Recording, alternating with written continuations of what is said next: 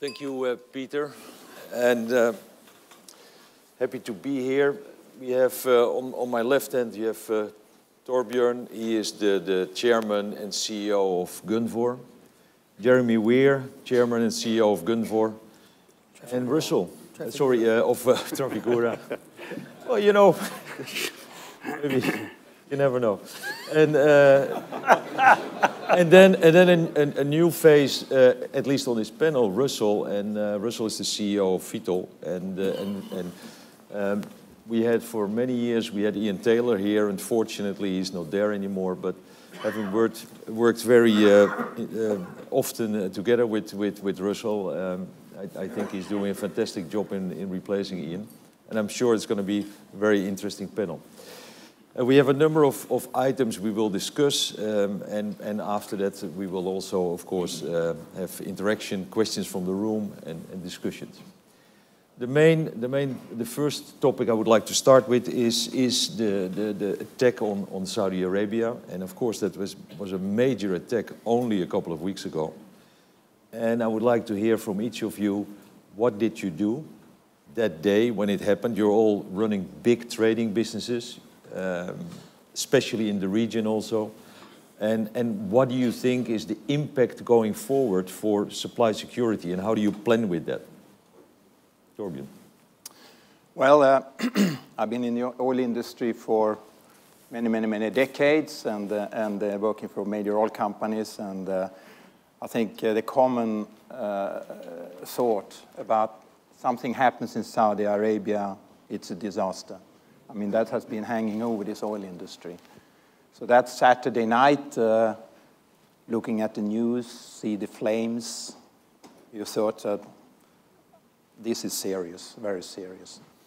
And so what we did, obviously, we tried to gather the facts, and on Sunday we actually get into the office and talked it through, knowing that there will be a lot of panic in the opening of the exchanges the following morning, and because no facts, and that's obviously that's what drives prices, is actually the uncertainty. You don't really know. And the fear takes over for action, but they just get an order, get out, no matter what the price, if you're short. So we know that, and we all know this behavior, and I think that we talked it through, and obviously you get a little bit more fact. Is it a short-term problem, or is it a longer term? And I think we felt that it is a short-term, whether you can't even define the price. So I think we actually did stay cool, and we decided to stay away from the market the first hours and just wait it out a bit. And obviously the market became more well-informed. And what I think is amazing is that we today is at the low end of where we were just before. So it seems that there's absolutely no risk premium here, which is somewhat surprising, I think, given the heightened geopolitical risk, because you can't obviously exclude that it's going to happen again. And commodity markets are driven by not what you actually see, but what you expect might happen, and the fear factor is still there. So it's not there, and it's quite amazing. 10 years ago, it would have reacted with a much more, what we call risk premium, but looks it's not there. Jeremy. Yeah, not wanting to repeat what Torben said, I think, from our perspective, what do we do? The issue for us is simply about sort of understanding your risk and how you manage that through a crisis, potential crisis like this, because as Torben said, you don't really know what's going to happen with price other than it's going to go up, but how much, and to what extent is it going to be sustainable, and what's the volatility around that. And so therefore, from our perspective, very quickly getting teams to understand what the positions they have in the books, what potential opportunities can arise, and risks you're subject to through price volatility. And so the teams did all that over the weekend, and then we had the execution teams on the desks, I think at midnight when Asia opened or was about to open, so all prepared to sort of, if you like, understand what, once you've decided your plan around what you want to try and do and achieve, and with different price action scenarios, and then execute that accordingly. And I have to sort of say, I think we had something like 5 times the average volume of turnover of derivatives transactions in that day, to give you an idea, just in our business. But very pleased it was executed very well and very professionally. So And then, once the, if you like, the very short-term spike occurred and we saw a retracement back, then it was sort of business as usual. So that's what we, that's how we acted, and I think very pleased the business, responded very well and very appropriately during that time. In terms of, your question around sort of forward supply, I think I think it has been very interesting, is that I think if you wound the clock back, a number of years, you'd be looking at the Straits of Hormuz would be the problem area. That's where the focus. This was something which was surprising in terms of by nature. But also you would have expected to see, I would have thought, sustained price activity for a period of time. Now, obviously, there was a good response from a production point of view. I think what is interesting is that you've got, obviously, the US supply, you've got a difference. There's not the focus on the Middle East as much as it has been. So different forms of supply, strategic stockpiles being held in different countries. So therefore, if you like, the global oil industry, outside of what the Saudis have done from a production point of view, a recovery point of view, but has been able to counterbalance what has occurred. Thank you.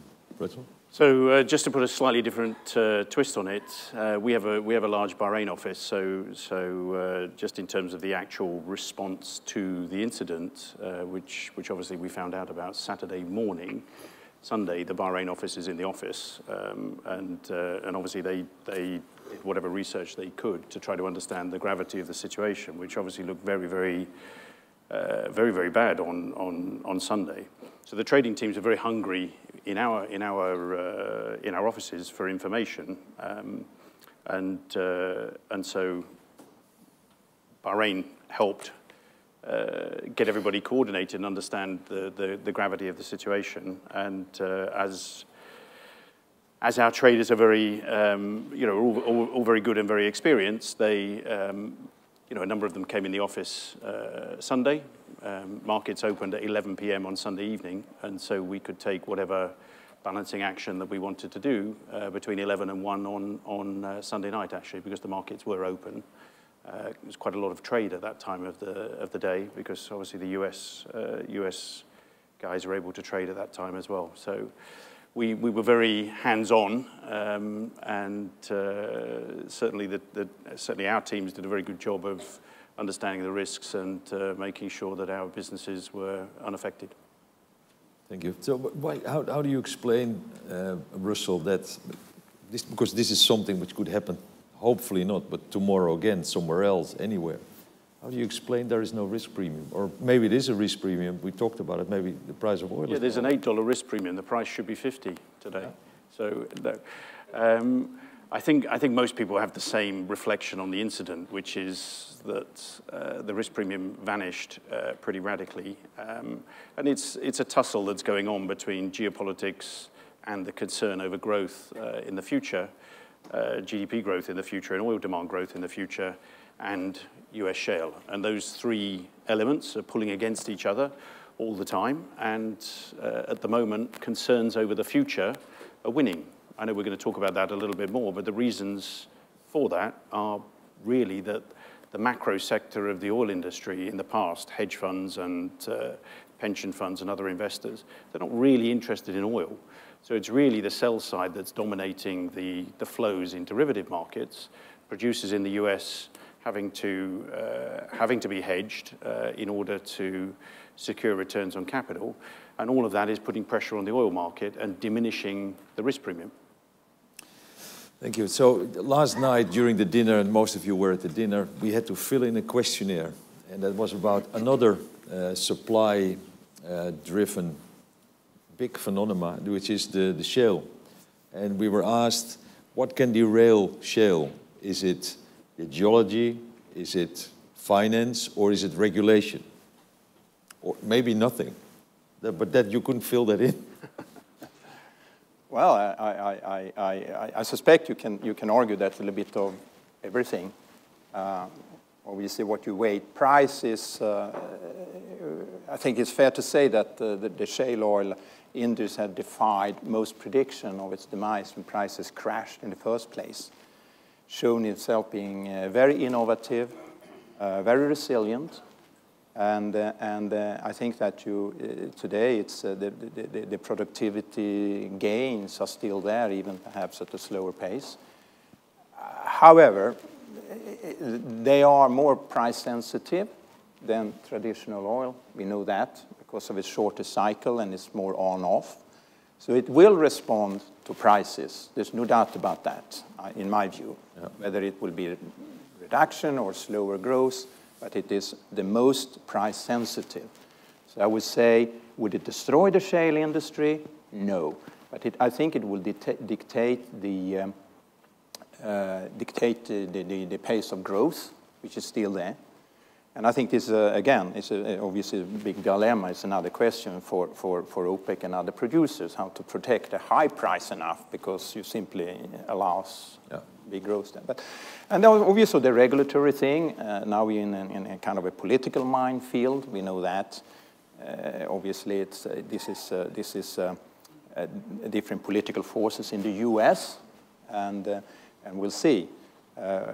For now, I think the shale industry having good times, and it's working well, relatively unrestricted, but it's there. And obviously, we haven't seen anything, and no reason to expect, but obviously if you see contamination of groundwaters or things like that, obviously this will be concerns. But I don't see that. I think if I weigh things, I think it's actually the price.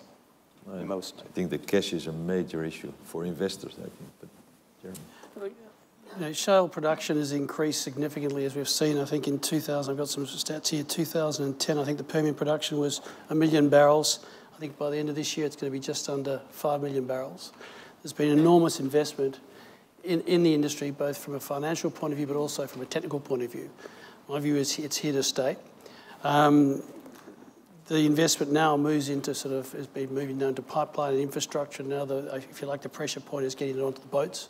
But ultimately, it's been an incredible, very short-term history in this industry.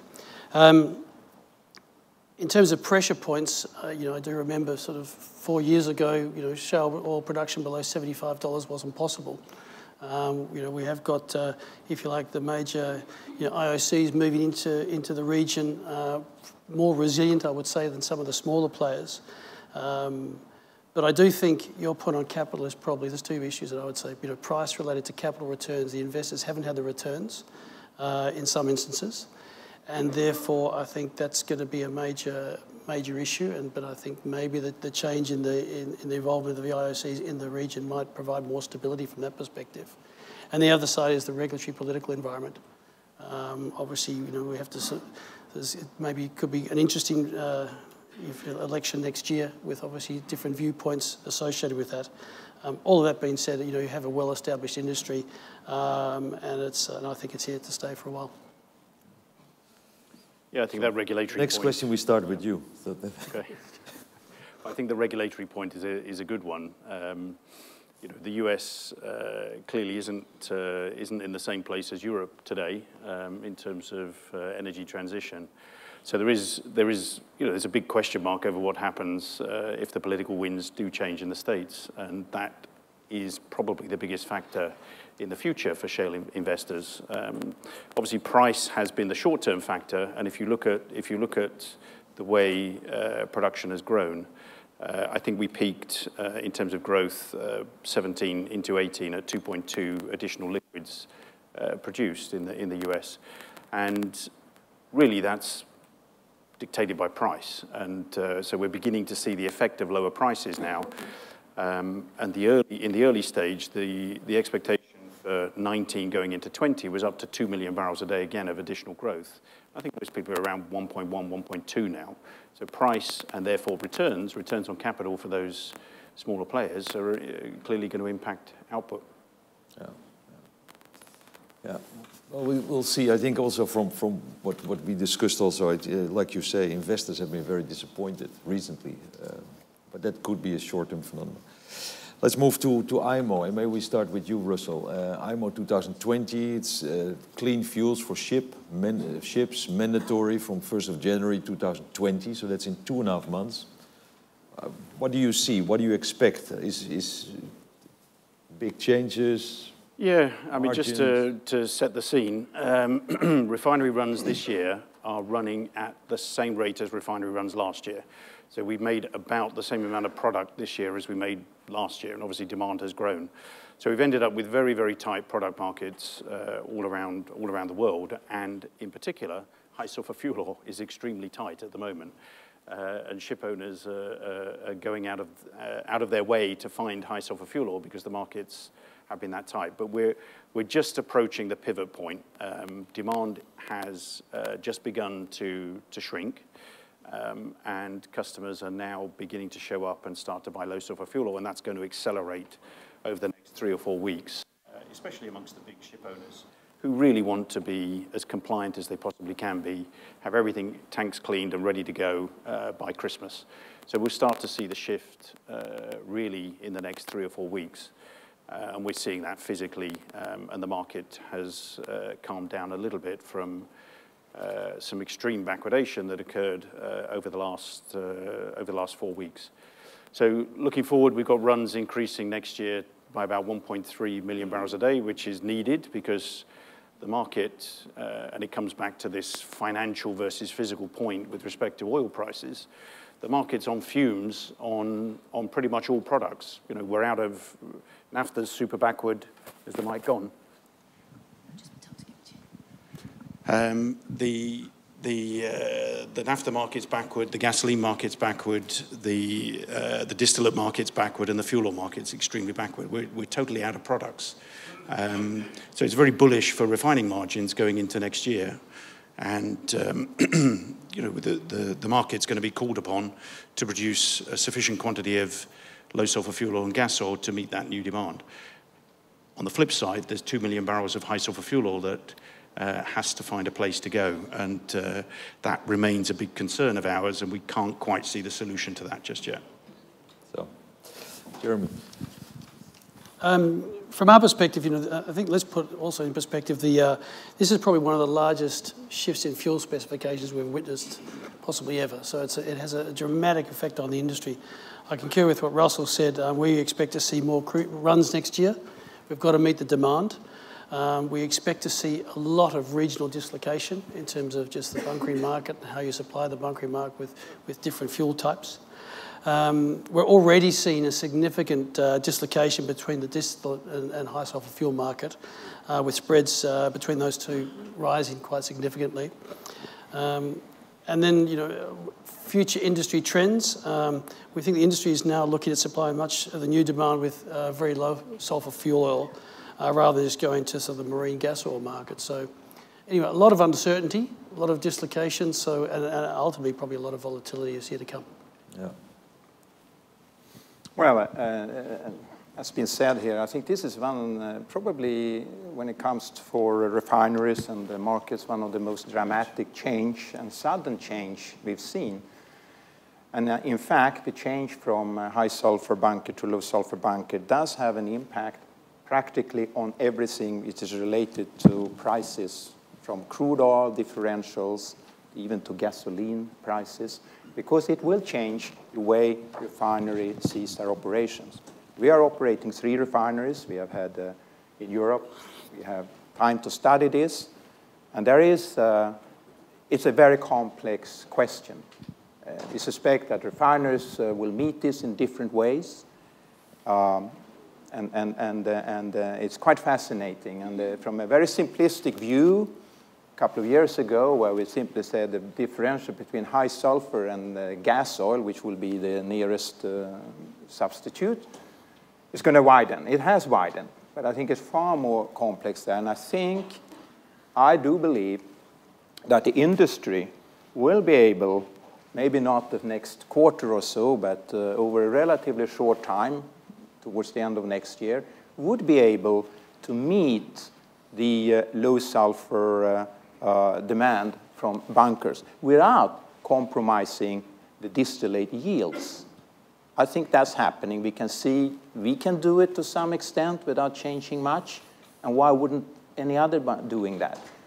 So I think, again, commodity markets are driven by uncertainty. There's a lot of uncertainty, and as Russell said here, the high sulfur fuel market, which is battling two forces, the one of diminishing demand and supply, and which one is going first. And we have seen trading spreads within a day of $100 a ton because of these two forces. I've never seen anything like that. And it is in the end phase. But I think that the industry, the refining industry, will be able to meet this. What's interesting is that right now, and I think it has to do a little bit with a combination of ships now going in to convert into and install scrubbers.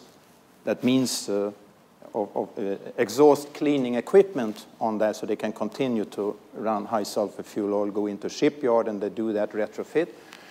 And the fact that we had sanctions of Chinese ship owner COSCO has made ship rates actually escalate dramatically. I mean, the ship rates are extremely high right now.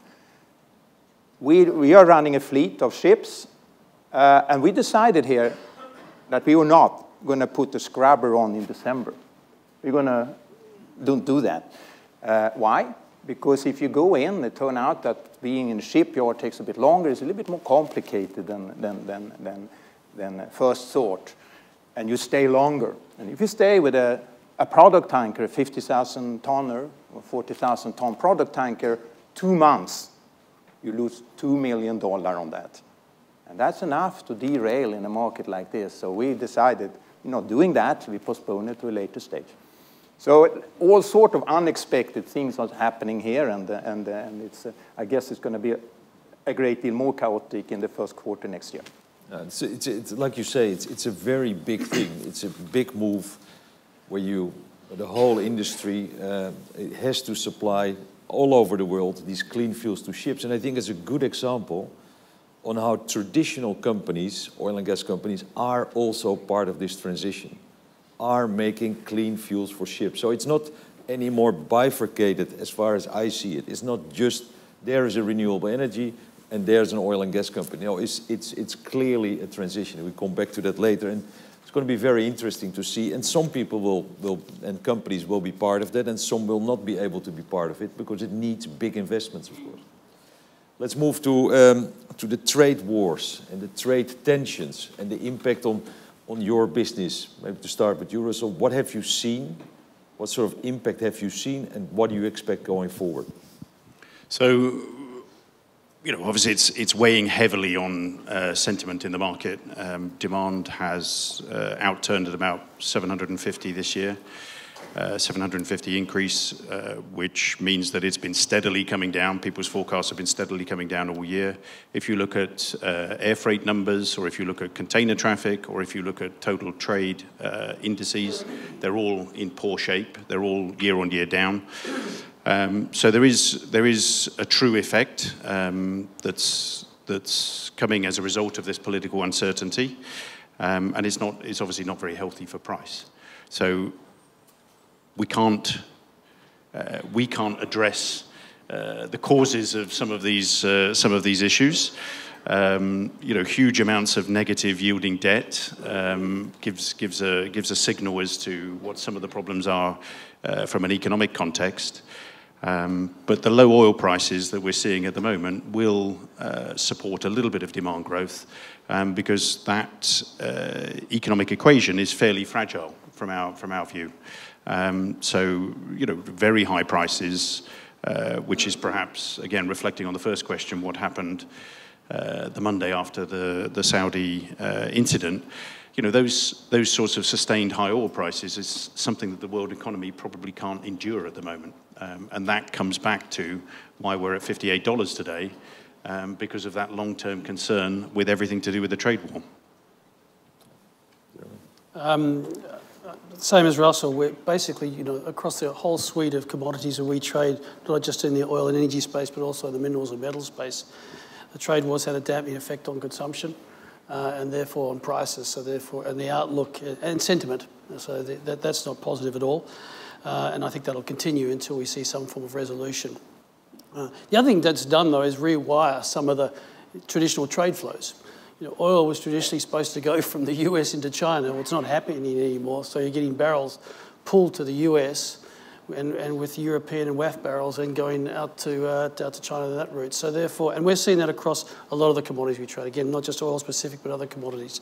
So therefore, we are seeing, if you like, what you consider unnatural commodity flows, and therefore, and the role of, if you like, I think the three of our companies and others is to try and ensure that the supply chain works as efficiently as possible, but it's slightly unnatural at times.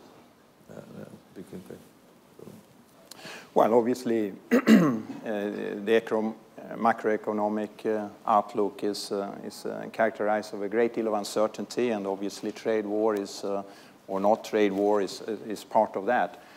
I think that is that the most important factor for the oil industry, or where the oil price is today. I still think that the situation is more that it's a supply actually rather than demand more, even though you can argue whether it's going to be 1 million or 1.2, 1.3. I think the supply is exceeding that according to our forecast for next year. So. And there's a perception that the oil industry will do well at lower oil prices. I think we who've been in this industry, I mean, we don't remember 6-7 years ago, the industry needed $90 to break even. 3-4 years, 2 years ago, we talked about $60, and now you talk about $50. And I think it's, I've heard it here, and this industry is fantastic, innovative. The technological breakthrough is really a high-tech industry now, and that drives break-even cost down forward. And fundamentally, I think that's the key question. Then you're going to have fluctuations, and what is that balancing price? To me, it's clear.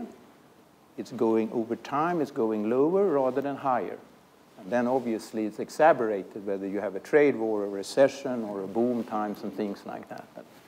I think you have to weigh all these things in, and obviously political risk. We are a world, not much spare capacity left in OPEC, with Iran not producing, Venezuela is not producing, and there are hotspots all over the place. So I mean, it's hard. You have to weigh on all these things, and it's not just one factor. Okay, let's turn to the energy transition, and we try to do it a little bit short, because you can talk hours about this, of course, and maybe you can focus. So maybe you can focus on opportunities, threats, but also talk about what it means for your banks, your investors, because we've seen statements from banks that they don't want to, in 10 years or 5 years or 20 years, they don't want to finance fossil fuels anymore. So that's clearly a threat, but what are the opportunities, and how do you think about these threats? So we've got a lot of good support from banks, and so far no issues in that regard. Obviously, moving the company forward, it's very difficult to predict where demand's going to be in 2030, 2040. We've got something like a 20 million barrel a day gap between the forecasters, so it does make it very difficult. So instead of thinking about it that way, we've looked at this issue and broken it down into 4 boxes. So transport, which clearly is going to be affected by electric vehicles, electricity, hydrogen and carbon capture, and waste and recycling. And then we're doing a little bit in each of those boxes to try to understand better how that is going to affect our future. So obviously on transport, it's about biofuels, it's about electric vehicle charging. How do we do some of that through some of our daughter companies, some of our marketing outlets? We've got something like 7,000 petrol stations that are part of the group. So how do we deploy a charging strategy through that? On electricity, wind, solar, and batteries, we're in a wind project. We've got a solar business. And we built some grid batteries here in the UK. Hydrogen and CCS, green hydrogen, blue hydrogen. We've just launched a project for our power plant up in the Humber called Humber Zero, which is essentially a project to produce blue hydrogen for the refineries and for use in the power plant at Immingham. And on waste and recycling, you know, this is really about renewable natural gas, about plastic recycling, that sort of thing, and we've got a few projects in there. So we've probably spent, or we've probably committed to spend about $300 million in terms of CapEx over the next couple of years, and about 200 of that is spent already. So we're just making slow progress. It's still relatively small compared to the size of our other businesses, but it's a pretty serious effort in each of those 4 boxes to create you know, a more sustainable future for the company. Look, we're also adapting our business for the energy transition. We're having a various suite of products. Again, if I look at the, if you like, the minerals and metals side of the business, we're very active in the copper trading business. Obviously, that's very important for electrification. So we're doing continued investments in that type of the business and expanding those activities. Nickel intermediates and cobalt, they're very important ingredients from, in battery technology, in particular the lithium-ion batteries. So therefore, expanding those activities. We are looking also very much on the power side of the business in terms of solar energy investments, wind, renewables, and how they, if you like, the power utilisation in some of our industrial activities that we have, and also in battery technology. So adapting the business model, if you like, for this energy transition. From a banking perspective, you know, again, like Russell, you know, we're seeing, you know, it isn't impacting on our loans or our business so far, but we are seeing increased interest in this area. You know, we've done some, we've had some, our company go through a sort of ESG review, and just working out how we can, if you like, fit the model and make it more and more compliant with the requirements of banks and the pressures that banks have, not just from regulators, but also their shareholders and how they allocate capital to businesses.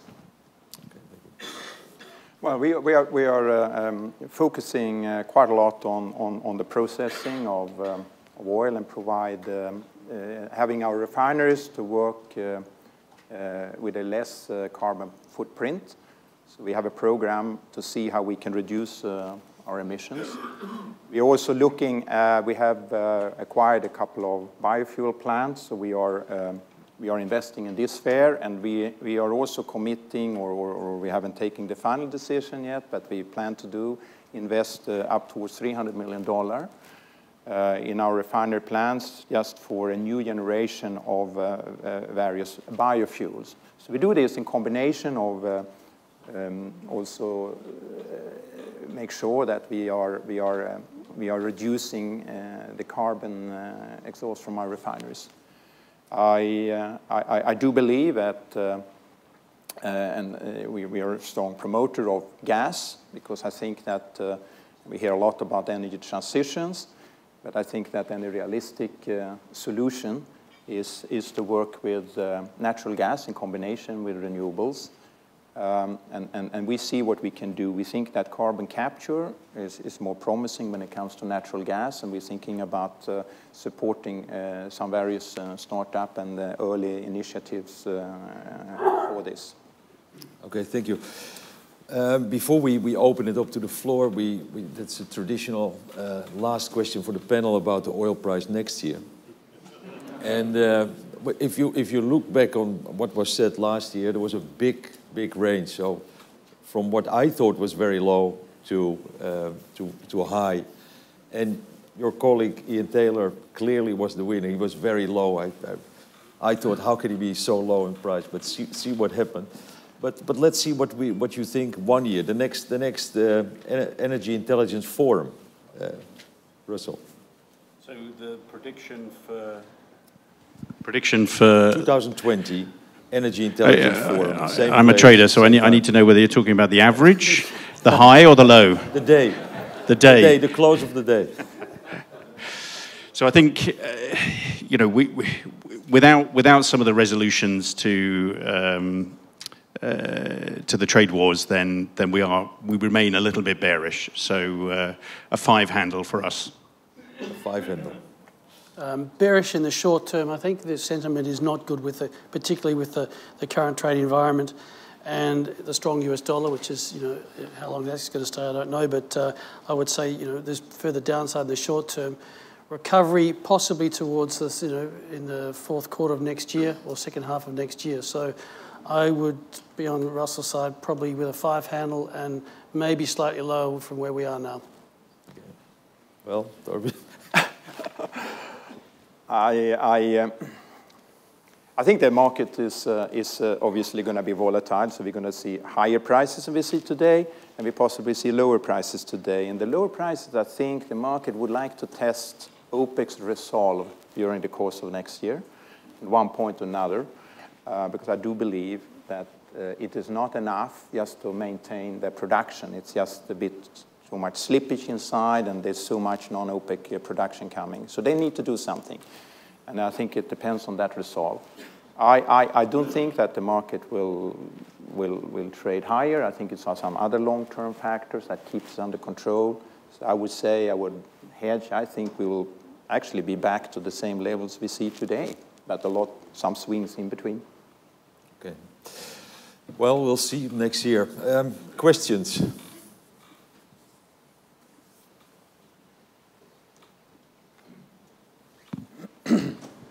Thank you, panel. My name's Larry Marks. I'm an energy consultant from Canada.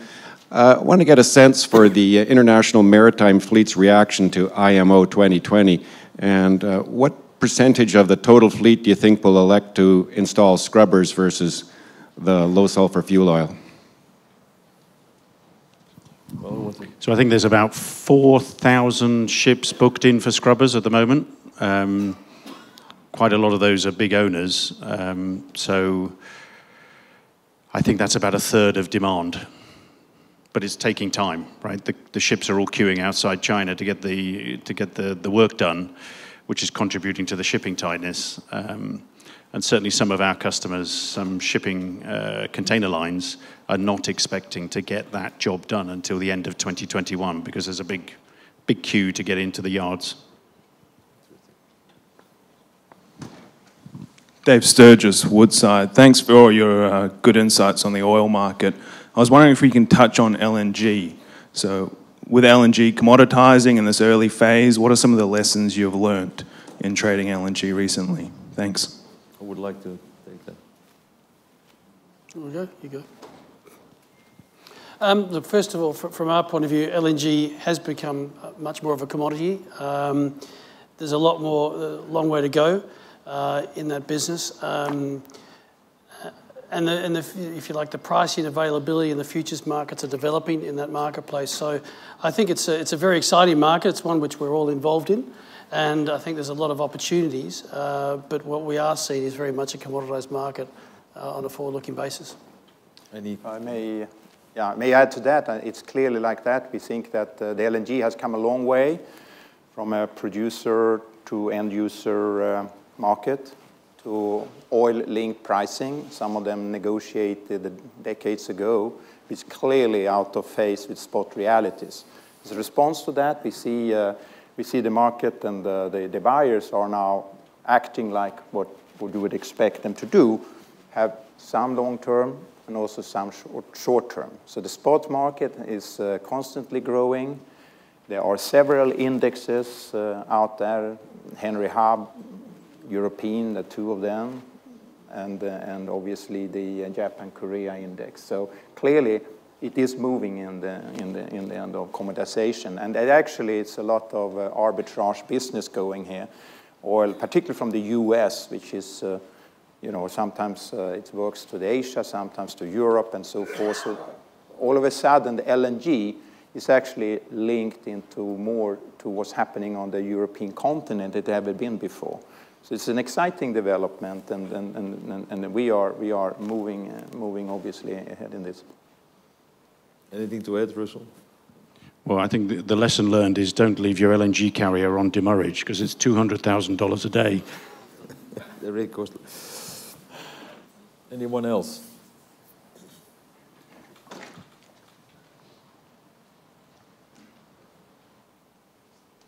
Hi, my name is Jordan from VTTI.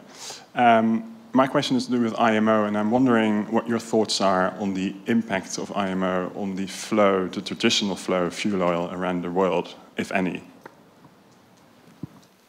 I think Europe, if you start with Europe, there's I mean, Europe has traditionally been very long high sulfur fuel oil mainly because of the flow out of Russia, which is substantial.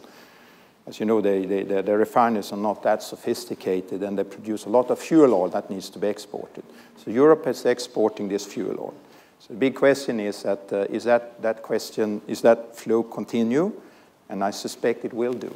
But I think we already see today that it's going to be it's cheap enough. It's going to be I think that fuel oil will not go into the bunker market. It will go into upgrading unit, particularly into the US, into the cokers and so forth. And I think US refiners will adapt to this and perhaps run more of their own crude oil complemented with this high sulfur fuel oil.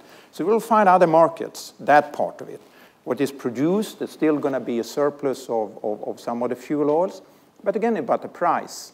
We have more sweet crude oils, and refiners will change their slates. We already now see a shortage of fuel oil. Yes, the bunker demand is there, but it's clearly less supply. And I think this is a process that will work its way through. Some of the less upgraded fuel oils will move into cokers and other upgrading units. Other questions?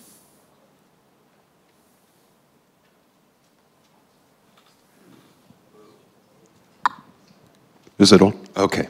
Hi, Franz Koster with Energy Intelligence. Mr. Hardy, I believe that you had mentioned early on in the panel that hedge funds are sort of exiting oil. There's not a lot of appetite for it.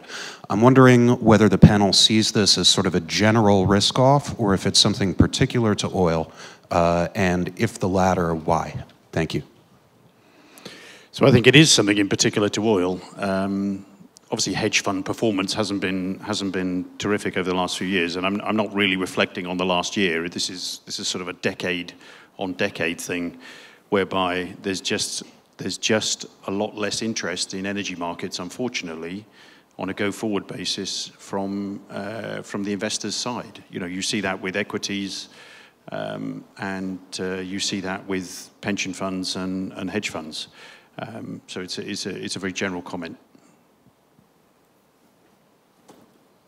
I'd agree with that. What I would say, though, you still see a lot of interest in the algorithmic trading on the various platforms. I mean, system-based orders are a huge part of what's executed across all commodity exchanges. And so therefore, yes, you're seeing less on the particularly hedge funds, but I think you are seeing an uptick on algo-type trading, which still provides good liquidity on the marketplace. We have time for one more question.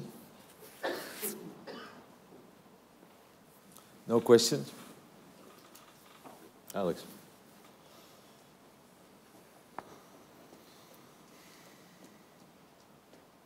Thanks, guys. Alex Schindler, Energy Intelligence. Marcel asked what's the price next year, but I think in the context of the session this morning with Saudi Arabia, we're talking more about what's the price going to be in 5 years. Are we going to be in a sort of low oil price environment or a high oil price environment? Because what Amin Nasser said this morning was that under some of the scenarios that they're looking at, you know, Saudi Aramco may have to produce 15 million barrels a day, even under, you know, a scenario where global oil demand is around 70 million barrels a day or something like this, where the low-cost producer has to produce. But the question is, what is the price when Saudi Arabia has to produce 16 million barrels a day, when demand is sort of 70 million barrels a day globally? So maybe poll of the panel on 5 years. What's the price look like? Okay. Well, it's an interesting question. I think it comes back to obviously a little bit on the desire to invest for the long term. Uncertainty means obviously you put off investment for very long-term projects, and I think that is a concern for the industry, how to finance these things, whether you get your money back 10 years. And even though it's very easy to be caught up in short-term thinking here, a little bit doom and gloom, but the oil industry has always been like that. And this is not the last cycle we see. And I wouldn't be surprised to see 5 years from now we could see the oil prices as a response to some underinvestment which hits the market 5 years from now, that we could see considerably higher prices. It's cyclical, and it hasn't stopped. I would agree with that. 5 years from now. 5 years is a long time, but I would agree with that in the fact that let's say we start to see a recovery back end of next year into 21. We have to have investment in the industry. Is that investment going to be there? And you're going to have a reasonable price for that investment to take place. We talked earlier about the poor returns for some investors in the Permian. So therefore, I would expect for that to be encouraged, you would need a higher price. So I think I'd flip the question around the other way and say, we're just at the beginning of an S-curve on demand. So what do you think about, what will you be driving in 5 years' time would be my question.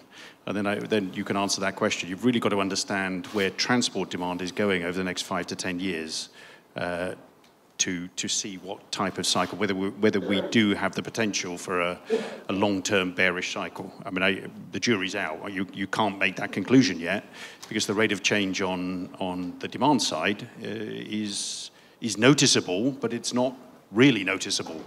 It's still very, very modest. And so we're just at the beginning of that S-curve, and you've got to try to work out whether that's 5 years, 10 years, or 15 years in order to think about these long-term prices. So Russell, put a price on it. 100. Sound good? 100. Jeremy? 70. Well, I mean, yeah. Easily can be 70, but I think Russ is right, obviously. But I do believe that it's going to be, the energy transition will take a bit longer. That's my take of it than people generally think. It's a complex thing, and oil demand will continue to grow. It's not just that additional supply that has to fill. It also has to replace what's been done.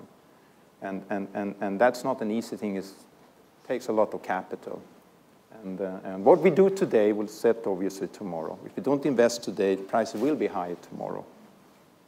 That's my view. So your price was? I would say that 5 years from now, whether it's 5 or 4, 5, 6 years, I will see $70, $80 maybe, temporarily at least. Thank you, panel. Thank you.